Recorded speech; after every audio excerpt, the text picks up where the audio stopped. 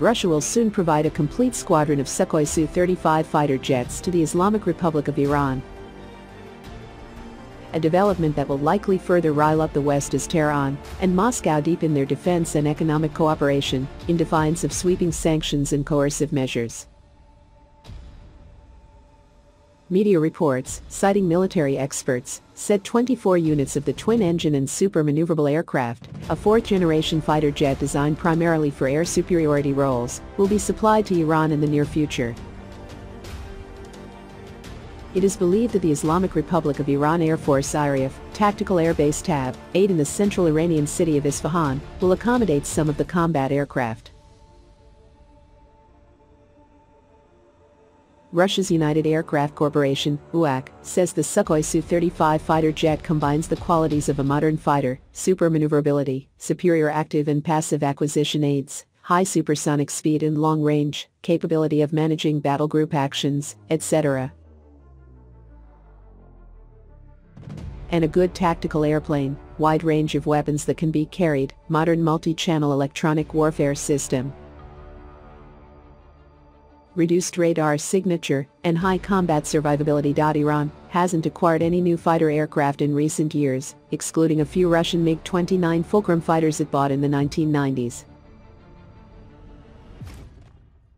Besides the MiG-29, IRIF mainly uses locally modified F-4 Phantom II F-14 Tomcat and F-5EF Tiger II planes from the 1970s that the toppled US-backed Pahlavi regime received before the 1979 Islamic Revolution.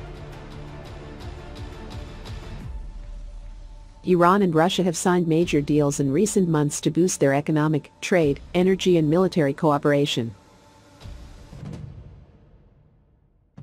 Iran came under an inclusive regime of American sanctions in 2018, after Washington unilaterally withdrew from the 2015 nuclear deal, officially known as Joint Comprehensive Plan of Action, JCPOA. The United States and allies imposed a raft of similar and even tougher sanctions on Russia in February, after Moscow launched a military operation in Ukraine. Experts say U.S. sanctions failed to reach their ultimate objective of forcing Iran into major political and military concessions.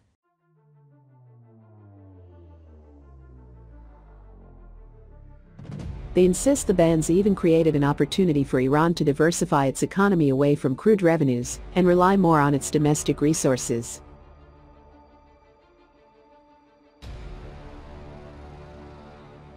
Earlier this year, Russian President Vladimir Putin said during an economic forum in Vladivostok that Russia was gaining from Western sanctions,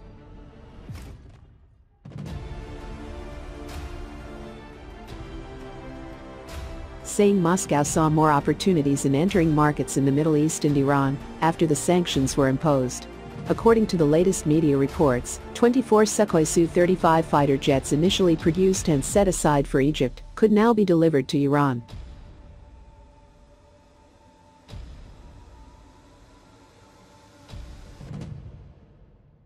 The Russians have been hunting for customers for the unsold aircraft, and it seems Tehran has come up as a natural choice, I-24 News reported.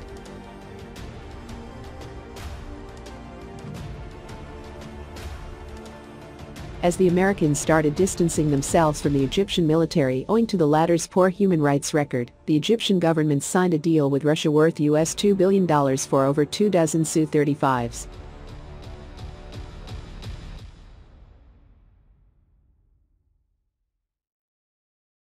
However, the deal eventually fell apart, as Iran has been aiding the Russian invasion effort by supplying kamikaze drones to Moscow. The US is concerned about Iran's possible acquisition of Su-35 fighter jets.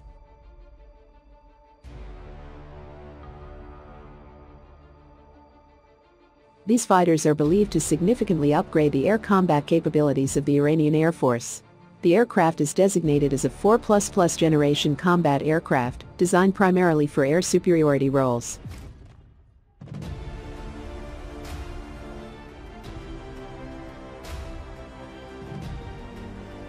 The aircraft is also known for its air-to-ground operations and the large weaponry that could be mounted.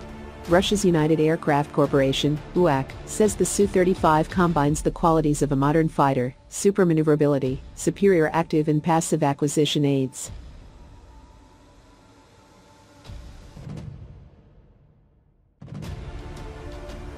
High supersonic speed and long range, capability of managing battle group actions, etc., and a good tactical airplane, wide range of weapons that can be carried, modern multi-channel electronic warfare system, reduced radar signature, and high combat survivability.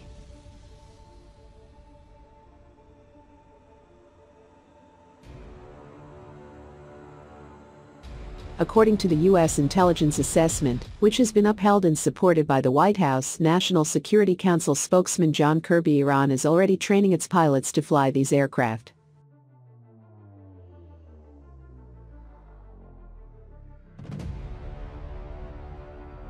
Not just that, U.S. officials maintain that Russia is providing Iran with unprecedented military and tech assistance in what is now a full-fledged defense partnership. This partnership poses a threat not just to Ukraine, but to Iran's neighbors in the region.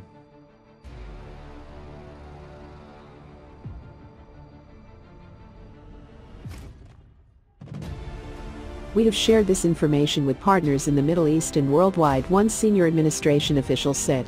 As previously observed by the Eurasian Times, the U.S. claims are probably directed at Gulf Arab countries that have attempted to restrain Iran's regional aggression, but have stopped short of taking a strong stand against Russia's invasion of Ukraine.